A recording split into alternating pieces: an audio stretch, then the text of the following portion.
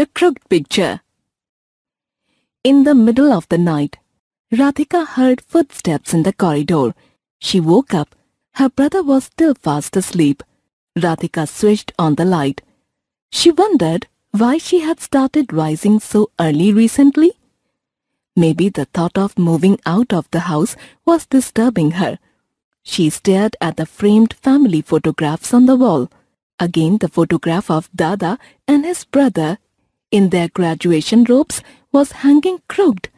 Radhika and Rahul and their parents had always lived in the double-storied house near the main shopping area. Being a central location, grandfather had started a restaurant on the ground floor. It was doing well, but now the roads were being widened and the building was to be demolished. The family had been offered a handsome compensation by the government, but her father seemed worried. What do you think? My father's elder brother's grandchildren have learnt about the compensation and have written to me asking for their share. They think that this property belonged to the two brothers jointly. Why? My grandfather gave his elder son another piece of land. His children, my cousins, sold that and went abroad. My father was given this building and he left it to my sister and me. Now my cousins are claiming this house. Show them your father's will. They say that the building belonged jointly to both brothers. So, what weaned is not my father's will, but my grandfather's, or we'll have to split the compensation. Then we won't have enough money to buy that place. We want to shift the restaurant too.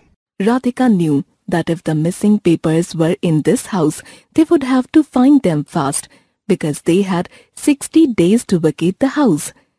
Radhika helped her mother to pack. I heard Papa telling you that we have to find his grandfather's will. Do you think it will be here? We have looked in all the official papers, but neither the will nor the title deeds are there. Even the bank locker had nothing. Maybe there's a hidden secret space behind one of the cupboards or in the wall where the papers could have been hidden. Where could Papa's Dada have kept the papers? She thought and thought, but no answers came. Radhika was disturbed again at night, feeling that there was someone moving around the room and talking. Did you come into my room last night? No, I heard the sound of somebody talking from your room, but it stopped, so I didn't bother. The next night, a crash woke Radhika. She switched on the light and saw that one of the pictures on the wall had fallen and the glass had smashed.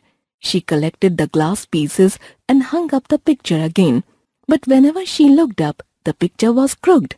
Radhika wondered whether she should go to sleep or revise for her mathematics test. Suddenly she felt something cool on her arm. The cloth of her nightdress moved like someone had touched it. Dada's picture began to swing to and fro on the wall. The other pictures remained still and there was no breeze to explain the movement. Who is it? What do you want? The movement stopped, but the picture stayed crooked. Radhika grabbed the picture and turned it over. Maybe the will is in here? She dismantled the frame, but there was nothing behind the photograph, but old hardboard and a paper padding.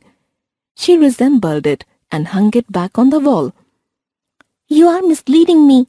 Wills are always hidden in the backs of pictures or in secret drawers. Where is the one I'm searching for? She was getting back into bed when, hearing a sound, she spun around. The picture was swinging again. Radhika looked hard at the photograph. Then it struck her. Mama, wasn't Dada's brother much older than him? Mrs. Shetty sat up in bed. Why are you up so early? What are you talking about, Radhu? Ma, I have figured it out. I thought that the photograph was of the two brothers. But just now I realized that both of them are in graduation robes. So one is Dada, but who is the other? Again, she opened the frame and both of them looked behind the photograph. On it was written in faded black ink, Nagesh and I, graduation 1945. Mr. Shetty entered just then from his morning walk. I remember Uncle Nagesh.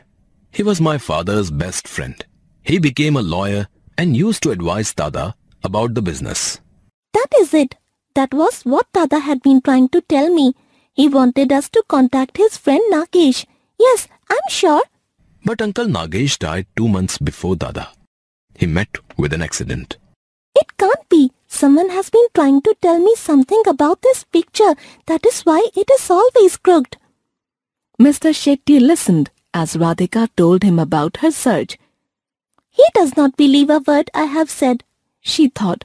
But that afternoon, when Radhika came back from school, a stranger was at the dining table talking to her parents as they ate their lunch. Papa looked up cheerfully. This is Uncle Nagesh's son, Advocate Prakash Rao. He is also a lawyer. He has all the documents I need in his office. Radhika jumped out of her chair and ran to hug her parents. I knew it! I knew it! But how did you know? What made you people come to me? Dada told me.